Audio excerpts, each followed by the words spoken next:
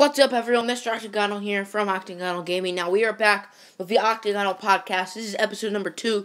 So, last time, which was 2 days ago, we talked about the Sheldon Richardson trade, as well as the Tigers trading Justin Upton and Justin Verlander. I'm a big Tigers fan, so that does make me a little upset, but we definitely need to rebuild. So, today we're going to be talking all things college football.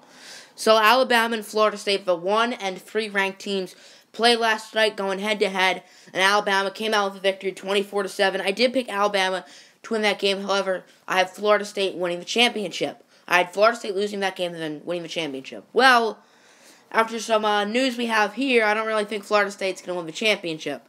And some very unfortunate news is the sophomore quarterback Deondre Francois, who injured his leg late in the game, will be out for the season with a patella tendon injury in his left knee.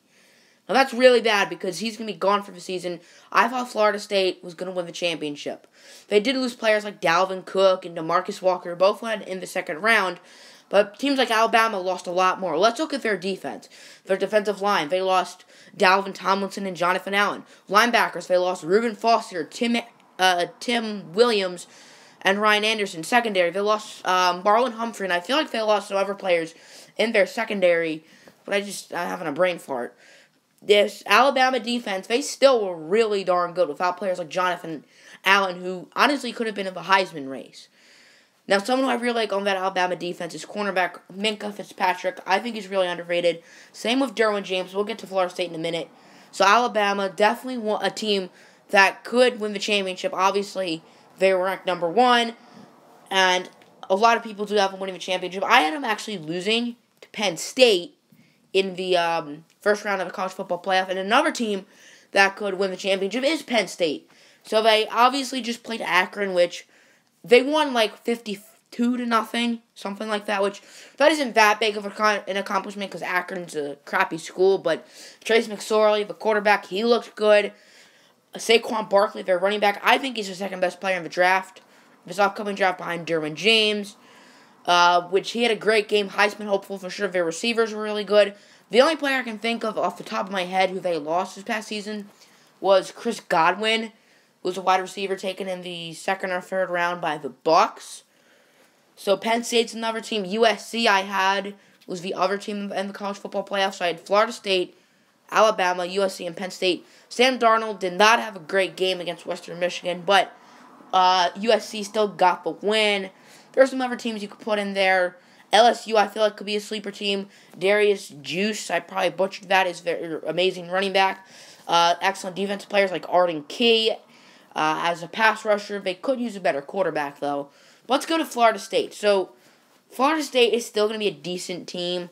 Well, I shouldn't really say decent. They're still going to be a good team. They still have some good players like Derwin James in their secondary, who I think is the best player in this upcoming draft. And this is not the first time I've said that about a Florida State defensive back.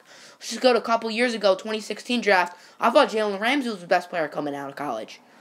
But, personally, I think this is a big blow for Florida State. Teams that could take advantage of this.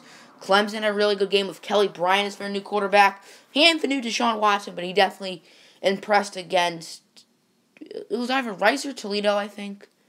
I'm not entirely sure. It was probably some like MAC team or some crappy team.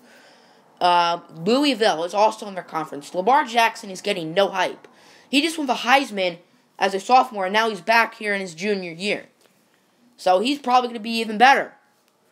So I'm very excited to see what Louisville can do. I'd probably have Louisville around 10 wins. They definitely can beat Florida State now. Florida State obviously is much more vulnerable without Deondre Francois. And now their quarterback situation is much worse. That's the end of this video. Tell me in the comments who you think will win the national championship. I thought it was going to be Florida State, but this is a big blow for them. This is their starting quarterback. Now, hopefully for him, I hope he does really well next year because he's going to be a junior next year. He may be like a medical redshirt, so he may be a redshirt sophomore. Not entirely sure. I needed to look him up because I needed to see the injury. That's what it said. But I know like redshirting and stuff, but I mean he already played, so I don't know if you can redshirt him. That's gonna end the video. I hope you guys enjoyed. Hopefully episode 3 of the podcast series will come out soon. When something interesting happens in sports, something exciting, even though this is definitely not really exciting because it's an injury. Injuries aren't really exciting. So that's it for me, guys. I'm out. Peace.